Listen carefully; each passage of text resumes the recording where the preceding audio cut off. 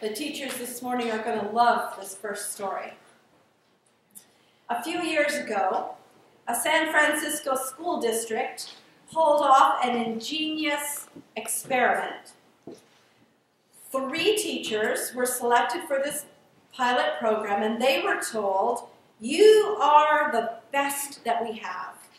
We're going to give you 90 high IQ students. We want you to move at the students' pace, and we'll see how much they learn in a year."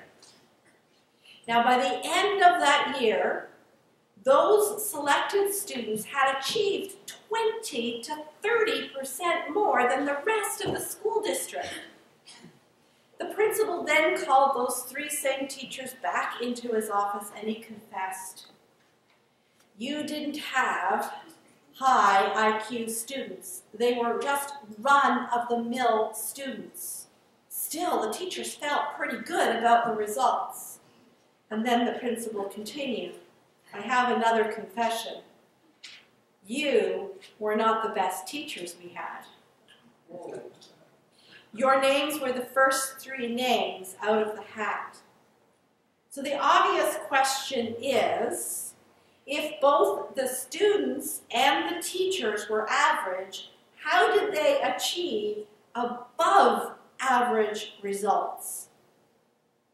And the answer is the power of as if. German poet and playwright Johann Wolfgang von Goethe said, "Treat a man as he is, and he will remain as he is. Treat a man as he should be, and he will become as he can and should be." And no one modeled this better than Jesus. Now the Pharisees, they just treated people as they were and then decided to limit whether they could come into synagogue or not. Whereas Jesus treated people as they could be, which makes sense because no one would know our God-given potential better than the one who gave it to us. Just consider the nicknames that Jesus gave his disciples. Peter was so impetuous, and yet Jesus called him the Rock. James and John were mama's boys, but Jesus called them the sons of thunder. James was the first disciple to be martyred, and John lived the longest and wrote both the Gospel of John and Revelation. By today's standards, Saul would be considered a terrorist for the devastation that he inflicted on those first followers of Jesus. But he had an encounter with Christ that blinded him. He eventually regained his eyesight, but he never saw the world the same again. As the Apostle Paul, he saw how the Holy Spirit, the Spirit of Christ, God's Spirit, could work in people and transform them, helping them reach their full potential. The letter to the Romans, which includes this morning's message, is Paul's longest letter. It is also considered the most commanding and the most inspirational explanation of the salvation of the gospel of grace, the gospel of salvation by grace, ever written. Back in chapter 7, which we did not read today, Paul argued that for each of us, the sin is a power stronger than our own wills to do good. It's particularly stronger than the good required to do Torah law. In other words, God gave us the law so that we would have guidelines for behavior, so that we could be a better community. But on our own, sin overpowers our will to do good, and we do what is not good. We become like slaves to sin. We can't fulfill the law, and we end up misusing it in ways that break down community. Paul said, "I can will what is right, but I cannot do it. For I do not do the good I want, but the evil I do not want is what I do. Now, if I do what I do not want, it is no longer I that do it, but the sin that dwells within me. And yet, we are no longer helpless. Through the life and death and resurrection of Christ, we are no longer condemned to sin and death. We have been given the power of God's Spirit, which can work in us to empower us to do what is good and right. The Holy Spirit is mentioned 12 times in this morning's passage. It says we live according to the Spirit. Our minds are set on the Spirit. We are in the Spirit. The Spirit is in us. The Spirit is life. Therefore, as verse 12 states, we have an obligation to live as if we have the Spirit and are led by the Spirit. Mark Batterson, the author of the book If, which inspired this whole sermon series, notes that our minds do not discriminate between what is real and what is imagined, which is why hope, or living as if, gives us so much potential. Don't get me wrong, we are all sinners in need of a Savior, but we are also more than conquerors when we live as if God is for us, as if the Spirit is in us. Those two little words, as if, bridge the gap between our if-only regrets and our what-if possibilities. It's the way we define our circumstances. It's the way that God's promises become our reality. In verse 6, Paul warns, to set the mind on flesh is death, but set the mind on spirit, it's life and peace. Our battle, though, isn't between mind and body. Paul is in no way suggesting that our bodies are bad, but we can be aware of the focus of our thoughts. We have responsibility. Responsibility doesn't just mean taking the blame or credit. It also means being accountable for our responses. There's an old acronym for fear, F-E-A-R, fear. False expectations appearing real. Fear gives weight to things that don't deserve it. It drags us down. It holds us back. Faith is the exact opposite. It's being sure of what we hoped for. It liberates us to live into our potential. If we tie our emotions to our circumstances, they're going to look like a seismograph, jumping up and down with every tremor and shudder in and around us. But if they are tied to the cross, it becomes our fixed point of peace and hope. The first 11 verses of Romans speak about what God has done for us. And then verse 12 begins the section which states what God expects of us. Since through Christ we are in the Spirit, or the Spirit dwells in us, we have a debt or an obligation to live according to that Spirit. Obligation. That's a word that we don't like very much. It kind of carries a negative tone in our culture. But what if we saw it not only as something that we have to do, but as something that we get to do? What if an obligation is an opportunity, the opportunity to live into our God-given potential?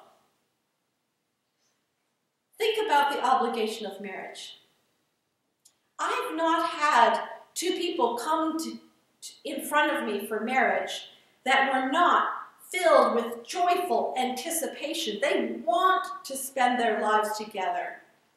When two people love each other, it is a joy to work together. It is a joy to support each other. There is pleasure in helping your spouse be happy and healthy. Our covenant relationship with God is similar, but so much more. As humans, we often think of that weight of being legally and morally bound to God, but God is legally and morally bound to us. God is better than us. When our love strays, God's love remains steadfast. God is for us always. The gospel demands that we give all of ourselves to God, but when we do, God gives all of God's self to us. I realize that some people here today listening feel dragged down by life. It's hard to feel loved by God when your heart is full of grief. It's difficult to feel saved by Christ when you are battling addictions and compulsions. It is tough to feel the Spirit lifting you up when your bills are piling up and you are sinking into debt. And yet I encourage you to keep walking by faith. Keep just taking one small step after another as if you feel the Spirit. Try to keep in step with the Spirit until you get where God's Spirit is taking you anyway.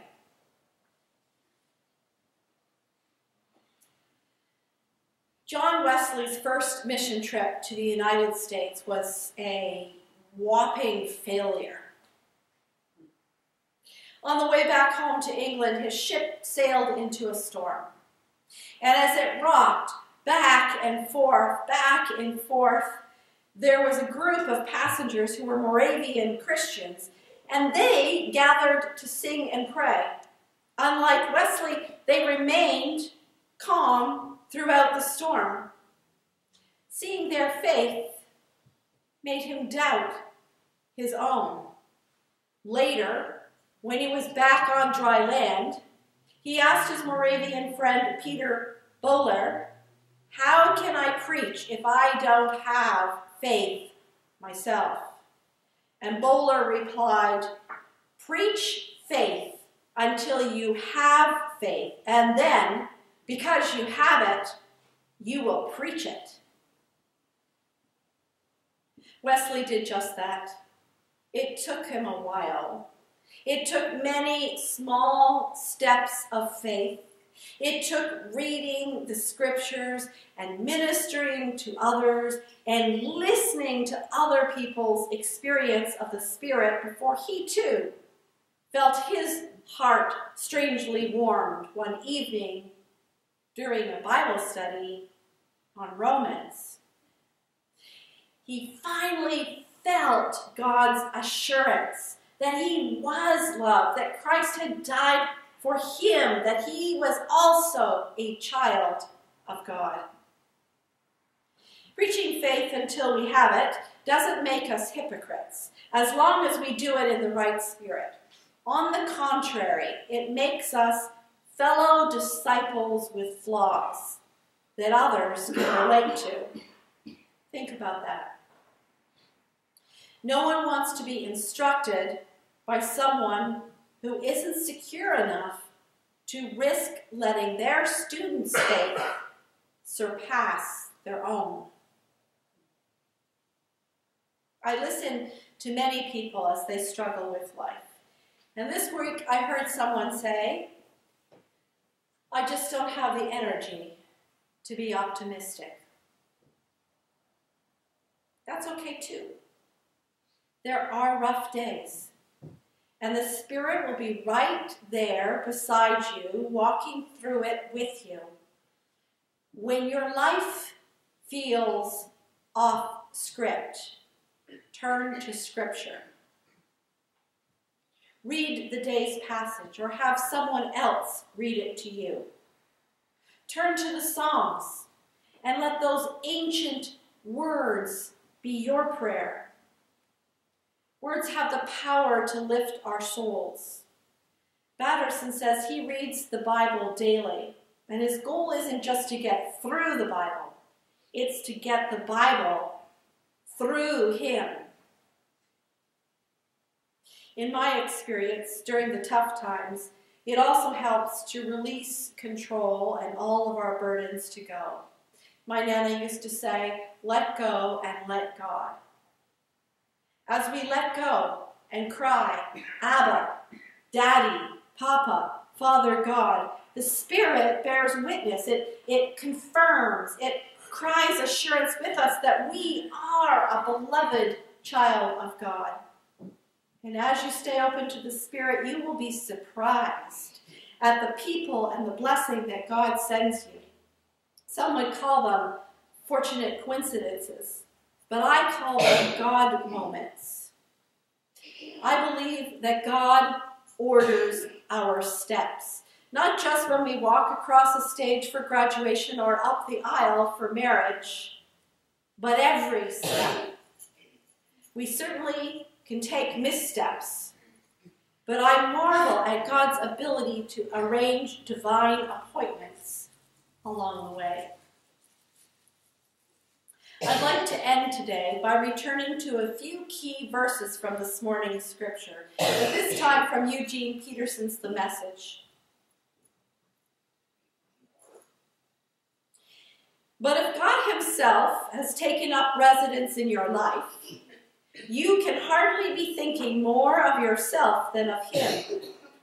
Anyone, of course, who has not welcomed the invisible but clearly present God into the Spirit of Christ won't know what we're talking about.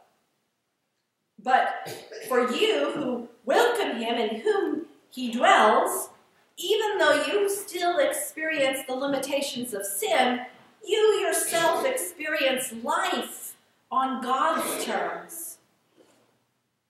And it stands to reason, doesn't it, that if the alive and ever-present God who raised Jesus from the dead moves into your life, he'll do the same thing in you that he did in Jesus, bringing you alive to himself. When God lives and breathes in you, as he does, as surely as he did in Jesus, you are delivered from that dead life. With his Spirit living in you, your body is as alive as Christ. This resurrection life you receive from God is not a timid, grave-tending life. It is adventurously expectant, greeting God with a childlike, "What's next, Papa?" God's Spirit touches our spirits and confirms who we really are. We know who he is, and we know who we are, father and children. Amen. Go and live today as if you have the power of the Spirit, as if the Spirit lives in you.